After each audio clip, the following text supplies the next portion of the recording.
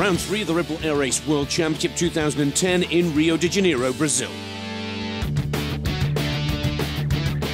The Copacabana is world famous for its beautiful weather, but not here on race day. Heavy rain and strong winds stopped Pete McLeod in his quest to gain his first podium of the season. This is how the story of Team McLeod unfolded throughout the week. First time in Rio for me and the team. It's an exciting city.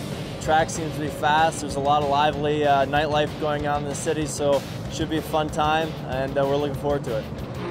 After a disappointing first qualifying round, Pete proves his skills and talent in the second. He finds the right line and flies in a clean and smooth style.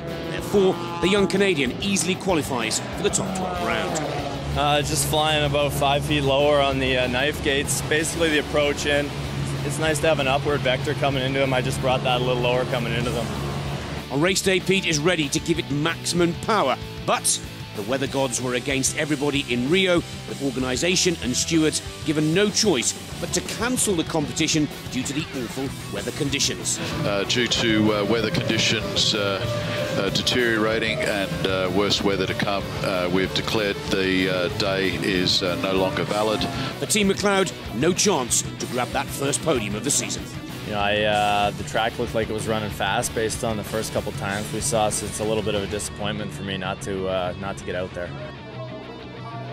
According to the rules, the winner of the qualifying round is also the winner of the race. So Hannes Ark takes 4 points ahead of Nigel Lamb and Paul Bonham. Next stop is the home race for Pete in Windsor, Canada. Come and support our young hero.